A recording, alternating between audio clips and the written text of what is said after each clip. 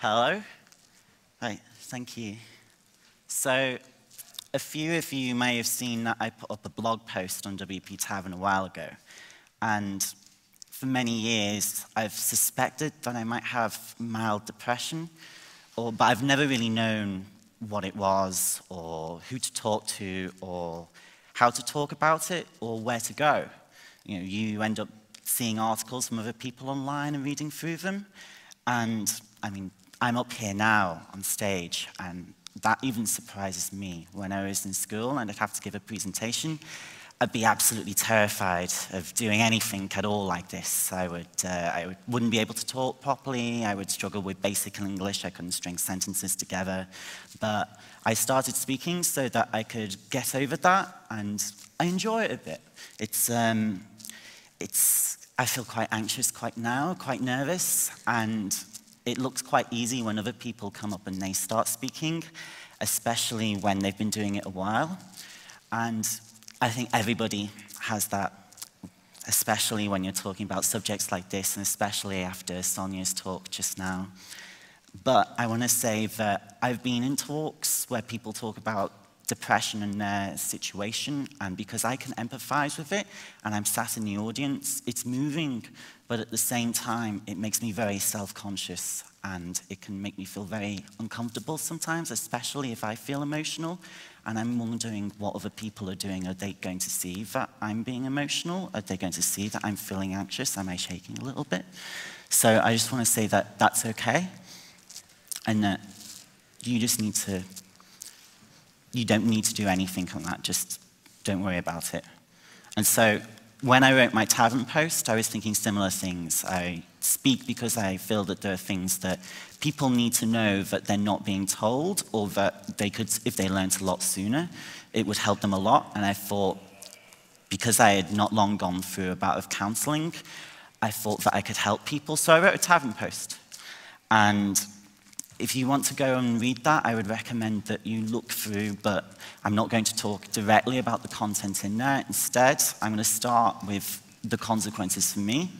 So I wrote the post, I sent it off. I thought I would have a few edits back and we would go for the review and it would be published. Instead, it actually went out a lot sooner than I thought.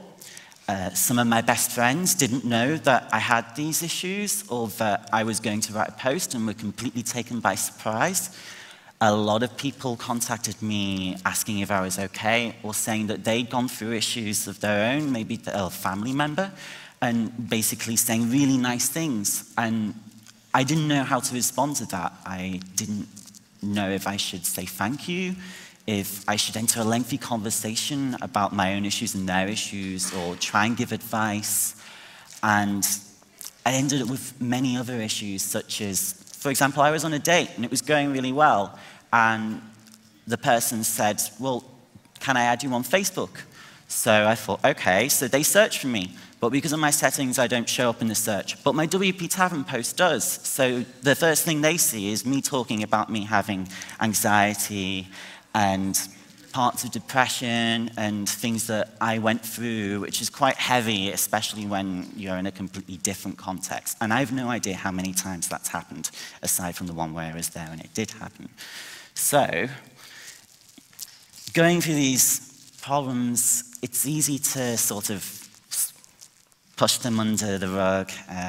In previous jobs, I've had them and I've never really understood. Until I went to counseling, I didn't realize how big a factor anxiety actually was for me. And in hindsight, a lot of it does make sense, but a lot of situations could have been avoided if I'd communicated that there was something wrong. And so, how do you do that? What do you say?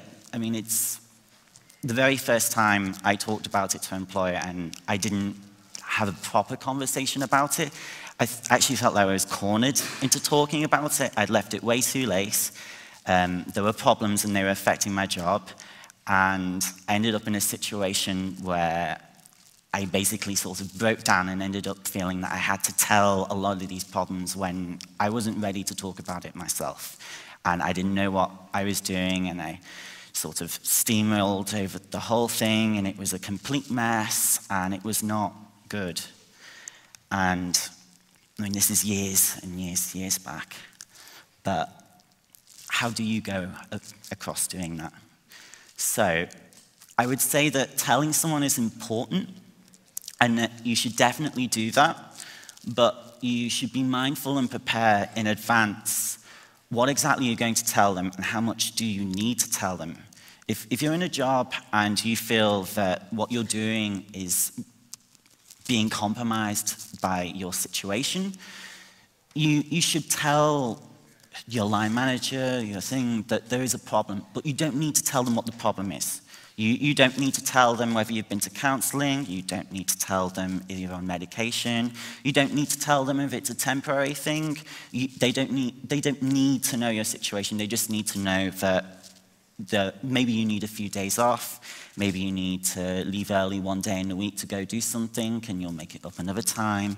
They just need to be mindful that something is happening, and if they can trust that if anything else happens, that you'll tell them and that they're in the loop. But they don't need to know your life story. They don't need to hear everything. And that helps because you can talk and say something and you don't have to worry that they're going to judge you, and you don't have to worry that you're going to cause new problems by saying something.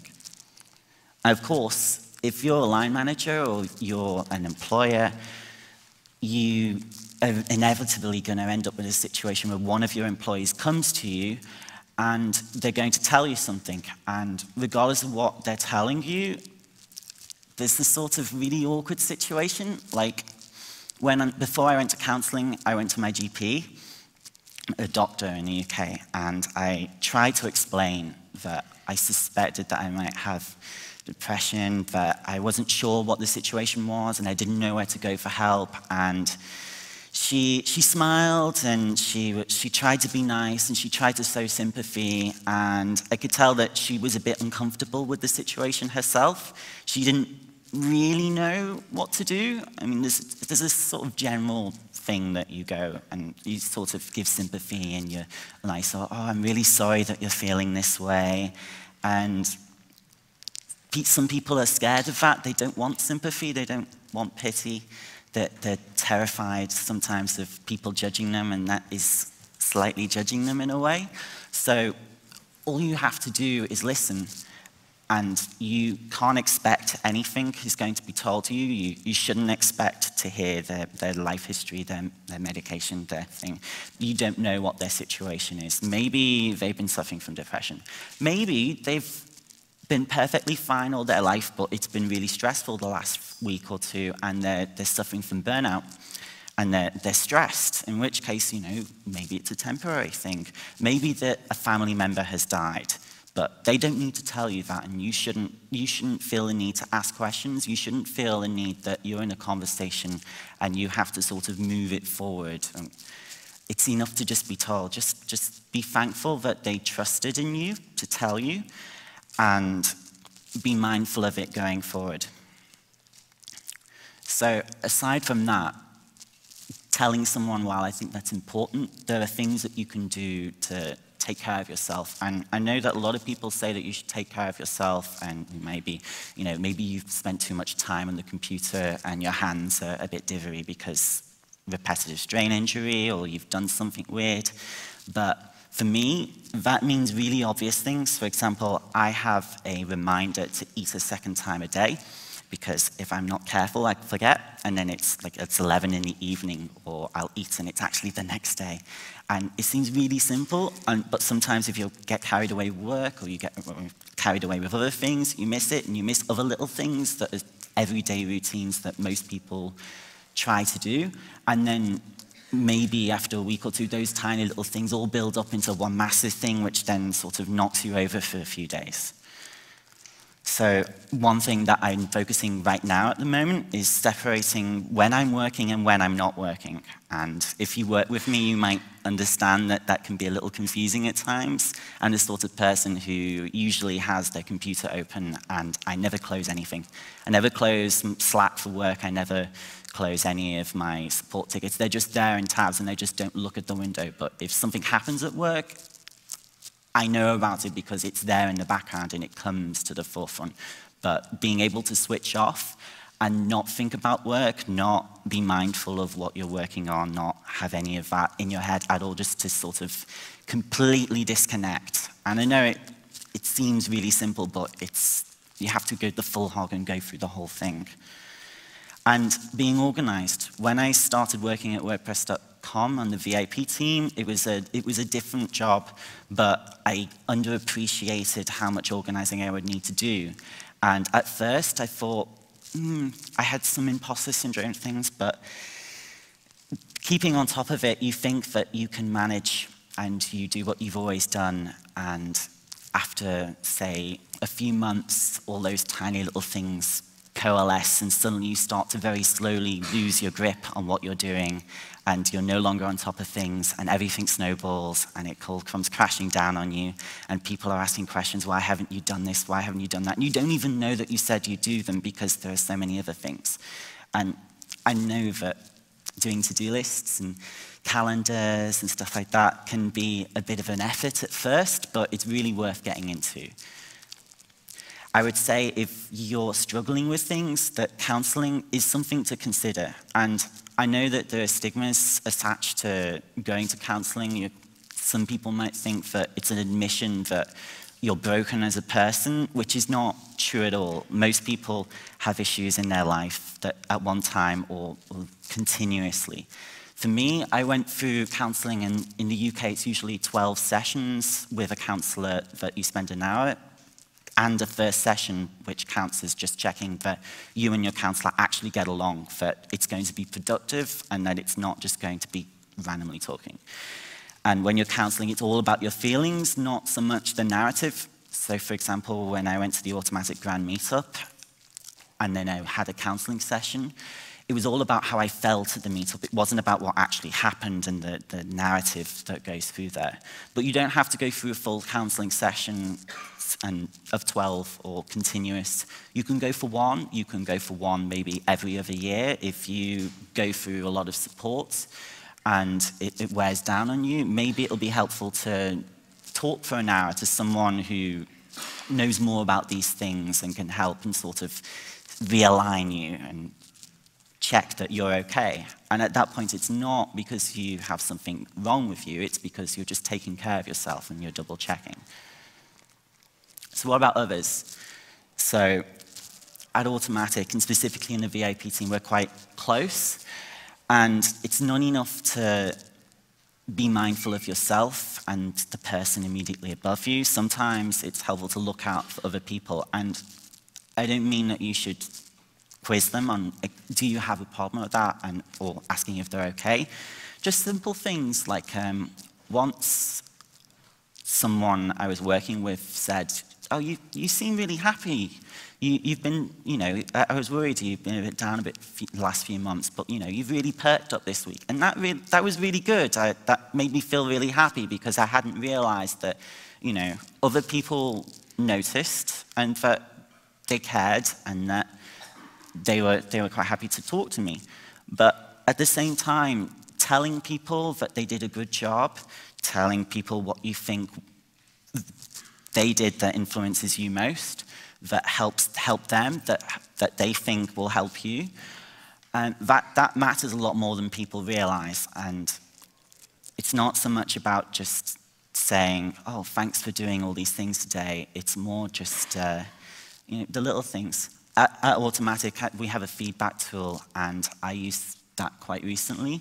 I said, what do you think that I'm doing really good, and what do you think that I could work on? And some of the responses I got back from that were unexpected, and I got some really useful feedback about the things that I should work on, and it was really good to see the response when I started setting out, this is what I'm going to do, but more the things that I was worried about that people actually said quite the opposite.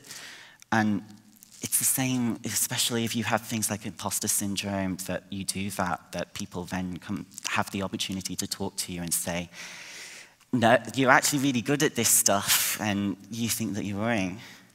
So the one thing that we have as well is a Blue Hackers group. So internally, it's a private, invite-only group where people who have issues can vent and talk about things without having the entire company looking at them.